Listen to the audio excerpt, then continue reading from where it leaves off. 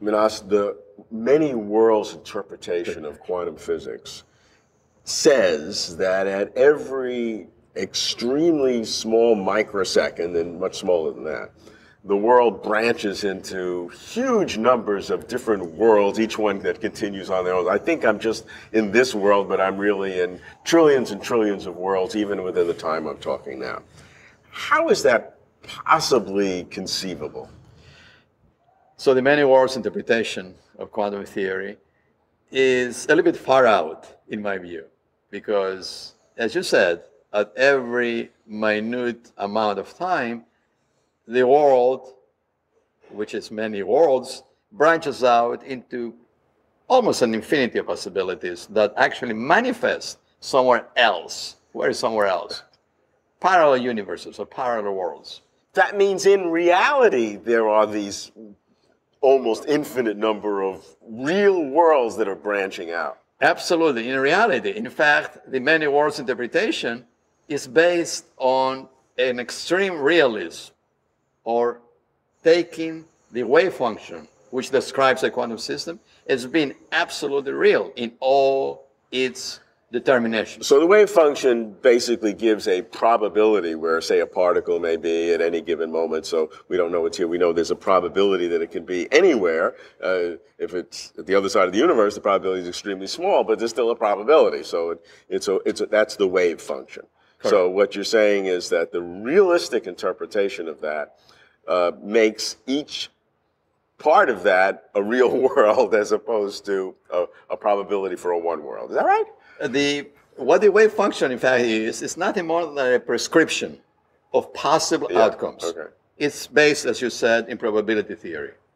So it says, okay, if I make an observation under these conditions, I can get this, this, this, this, and this.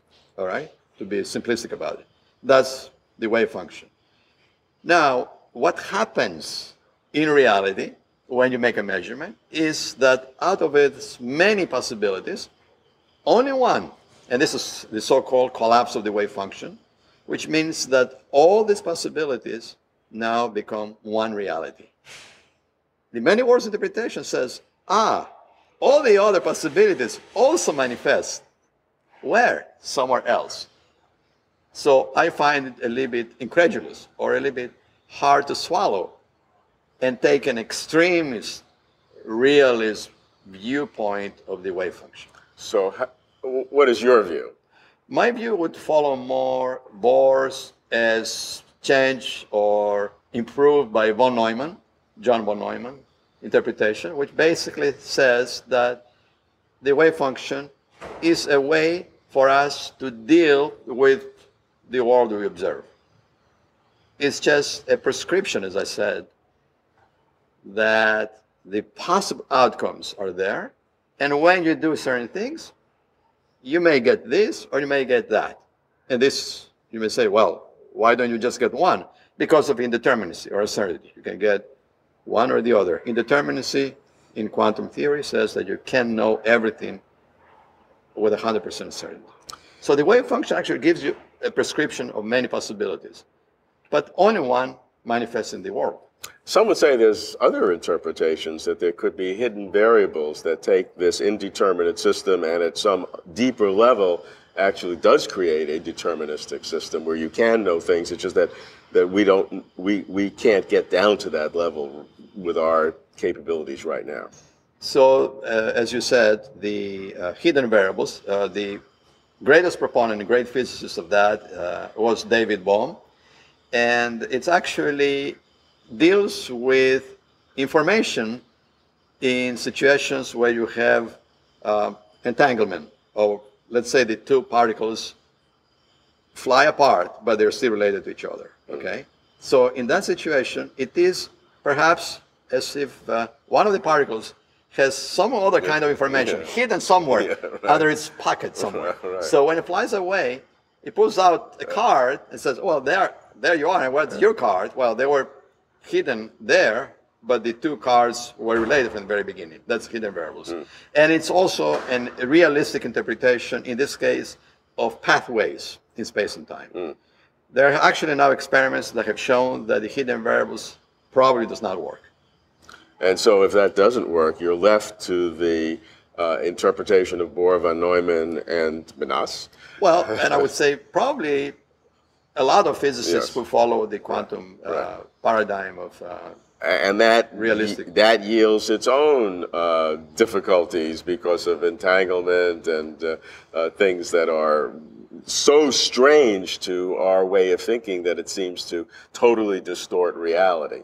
That there's no time between information between particles at the opposite sides of the universe. They still can be related to one another.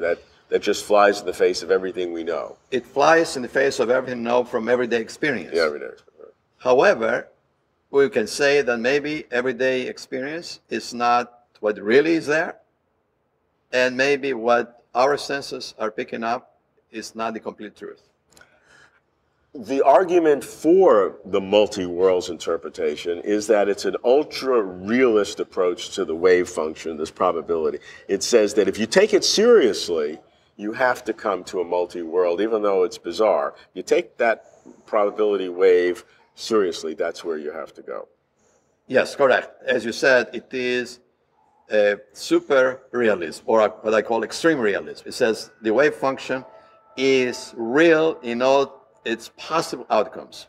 So when you have a measurement made and you pick a particular outcome, the other outcomes also manifest somewhere else, but they don't manifest in this universe. Yeah. So that's what I call extreme realism. It could be true. You know what we have here? We have every interpretation, you've given 3, there may be more, is absurd. Every one of them. And, you know, actually there is a more recent one where they look at the wave function itself as being a physical object. Not even probability, but actually physical. And that is, if you follow that, if you want to be realistic about that, actually it says something profound about the universe, which is very, very strange, even worse than the von Neumann Bohr, view that I prescribe to. Namely, that everything in the universe is entangled from the get-go, even if they're not related to begin with. They are entangled together. That's very strange, actually. So the fact that every interpretation of the wave function, which we know to be true because of its extreme projectivity, every one is absurd. What is the implications of that? Well, the implications would be that if we take perhaps the less extreme of all these views, which I prescribe to, is that we are living in a noetic universe, in a mindful universe, as Henry Stapp says, in a universe where actually mind plays a big role.